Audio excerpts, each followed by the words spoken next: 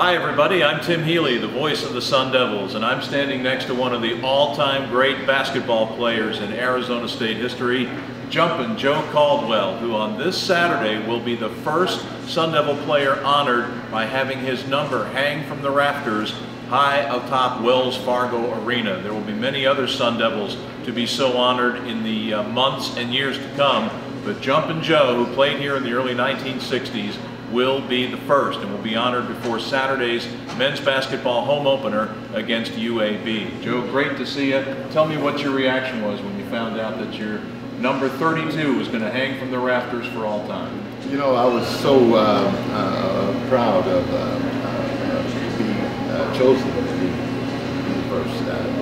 Coach Herbert called me and said, Joe, he says, we want to honor you in the home game. I was excited because of it. And Joe, I said, well, you're about to make me cry, Coach. I said, because it was something that an athlete, dreamed of, and hoped that he would someday get there. And when I had a few moments to sit and think about it, I thought about what my mom and my dad always taught me: hard work, respect others, and do your job.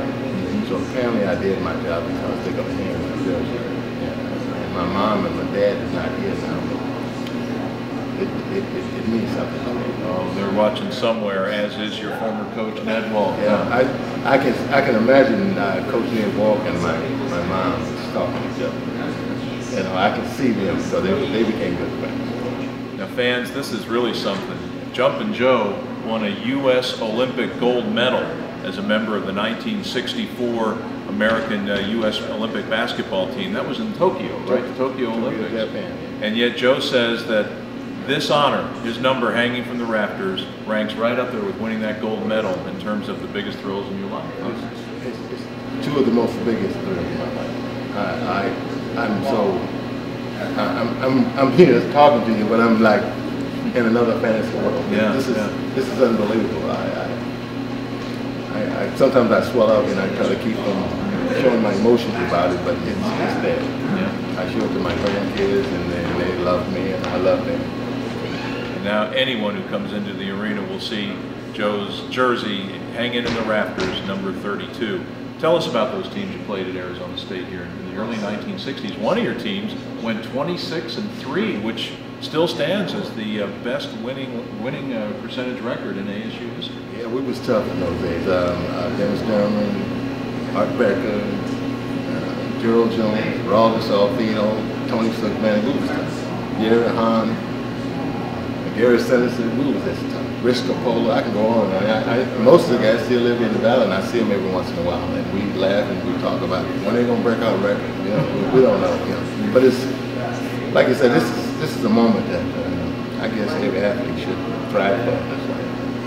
I know I try to tell my grandson that your grandfather's going to be hung in the rafters. He said, well, what do you mean, Grandpa? I said, jersey. I had to clear it up. Not Grandpa, just the jersey. Just the jersey, yeah. They say, oh, okay. And then they say, oh, no. They get happy.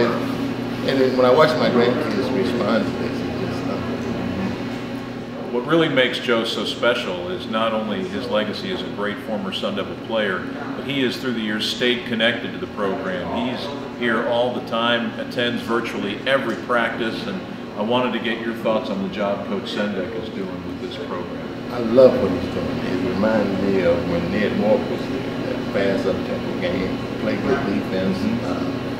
I think he got some horses there. I think he's going to win it. Everybody says he's going to pick the fifth. I think it's fifth or sixth in the pack. I think he's going to win it. I think we're going to go to the big dance. I like the way these kids are playing. I like the way they're thinking. And it's just a matter of them getting in their minds that they got to do their job. Each one of them do their job with Coach Sendek has in there.